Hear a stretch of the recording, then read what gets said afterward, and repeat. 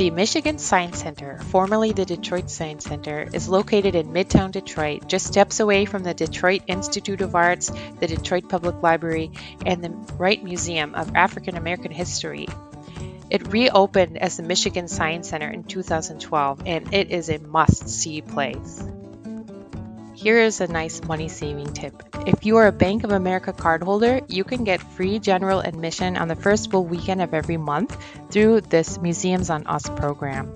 If you go on the weekend, go early, otherwise it could get really crowded. Here's what the inside of the Michigan Science Center looks like. Green light. Let's drive along the road.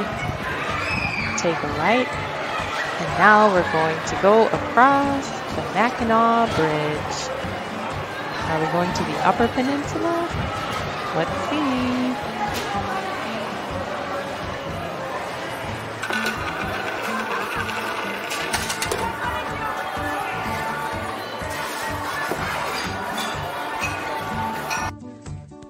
Let's take a look at the science stage. Check out some of their live interactive shows for some fun science demonstrations with live stage performers. Like the Kaboomistry demonstration. 2, 1. Pretty cool, right?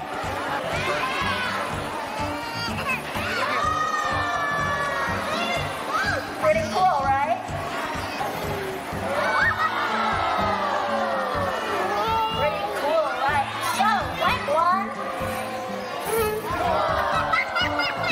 Pretty cool, right? Did I forget to mention that I was a dragon? Here we're going through the steel ladle.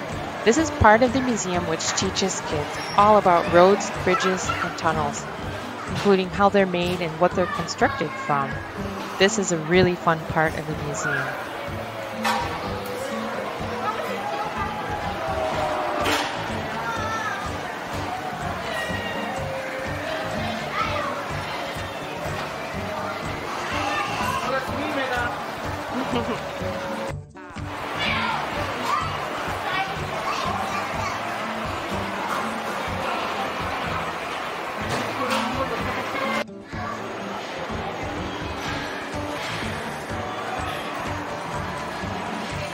Come, let's go.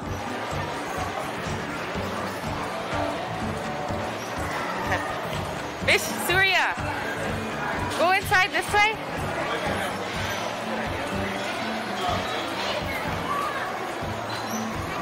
Hi. Okay. Woo. Hi. I think it's all.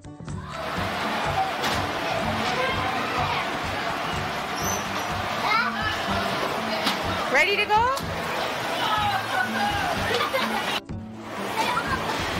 Okay.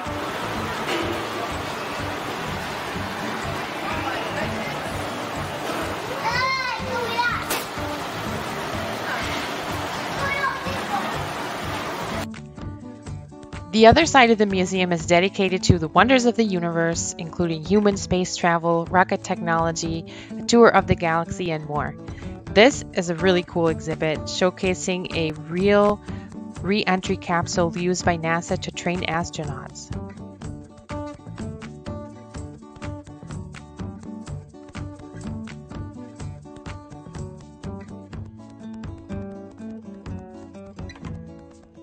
There's a parachute that comes out of the top usually.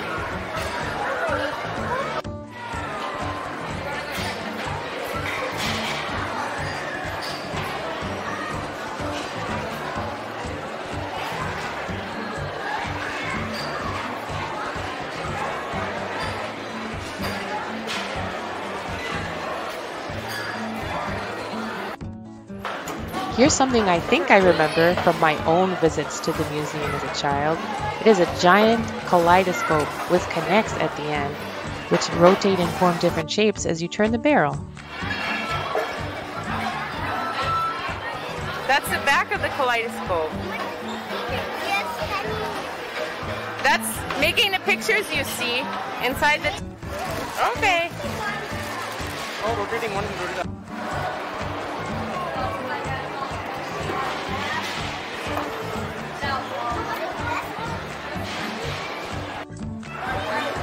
Okay.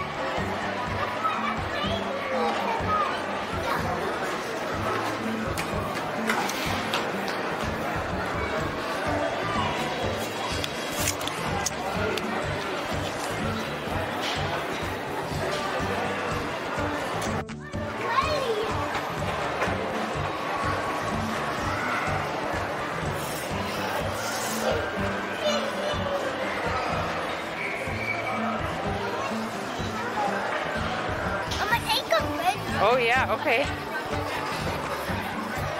Wow.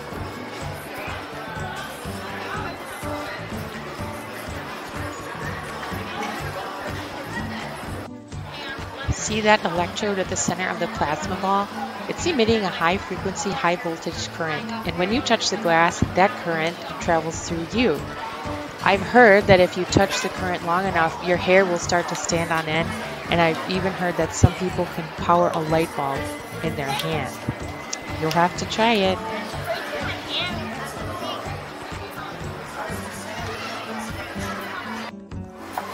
Here's something we call Jacob's ladder, Wow, look how a high voltage climbing gets arc of bigger as it goes electricity. up. Flywheel is a heavy wheel you can use to generate and store energy, which can be used to help machines work at an even speed. First used by potters thousands of years ago, flywheels eventually helped power steam engines and other machines after the Industrial Revolution.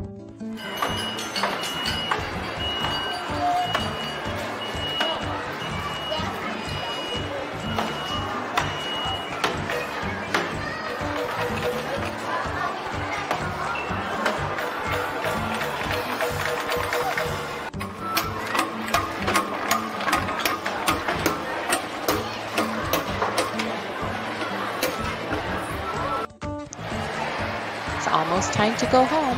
Hopefully we can come back soon and show you the rest of the museum we didn't get to see today.